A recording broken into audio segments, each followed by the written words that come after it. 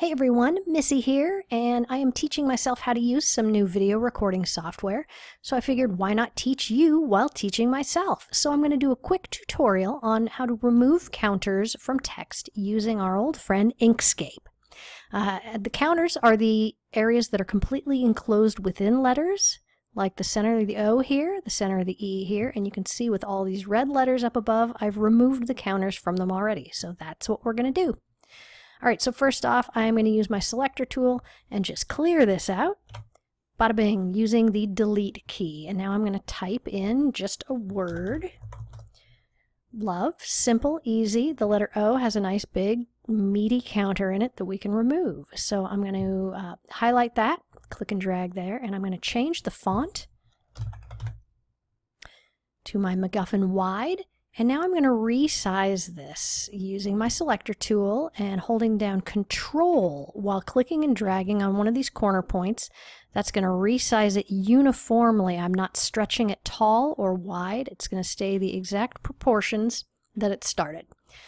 Alright, so now I want to convert this typable text into vector objects. And I'm going to do that by going to Path, Object to Path, and then I'm going to go Object, Ungroup. What that has done is object to path made everything into vector objects, and then ungroup kind of unlinked them all, so each one is a separate thing. If I go to my Edit Path by Nodes tool, the second arrow down here, once I click on these, you can see all the points and lines that make up these letters. So this is going to be really easy. I am just going to be selecting the points that are inside the letter O, and you can grab them all by using the same Edit Path by Nodes tool and just clicking and dragging, drawing this rectangle around so it includes just those points. They're all selected now, and I just have to hit the delete key, and boom, they're gone. It's that easy. That's how you remove counters from your letters. So now you can make any font into a font with no counters inside the letters. Now, you can take this a step further, and you can fill the counter with something else, like another shape. So what I'm going to do is I am going to type a lowercase k here, and then I'm going to change that to the font Zookie Squash Ornaments. That's one of mine, and I just know, because I looked it up on the PDF guide, that that is this cool swirly shape you see here. So I am going to also turn that into a vector object because it's typable right now. Same thing, path, object to path, and now it is a vector object. You can see all its tiny little points there. Let's make this guy bigger. We're going to also hit Control, click and drag, and make it larger.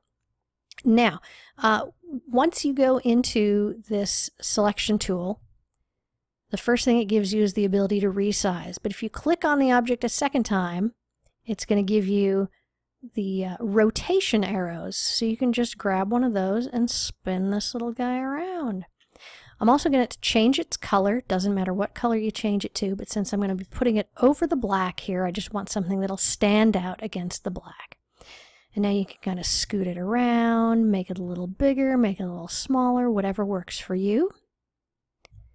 Alright, and now using my Edit Path by Nodes tool, again, that's the second arrow down here, I am going to select both the swirly, and then holding down the Shift key, I'm going to select the O outside. That selects them both at the same time, and I'm going to subtract the top item out of the bottom item, just carve it right out of there using Path Difference.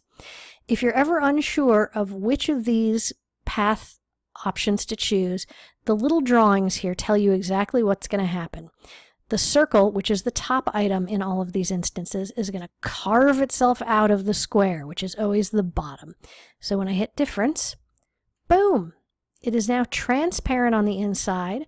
You can, of course, move these letters around if you want to make things even cooler. You can rotate them. You can kind of make them kooky and fun, whatever floats your boat, and give yourself a unique and fun, customized bit of lettering. So there you go. I hope you learned something. I know I did, because now I know how to use this screen recording software. So removing counters from Inkscape. There you go. Have a good one.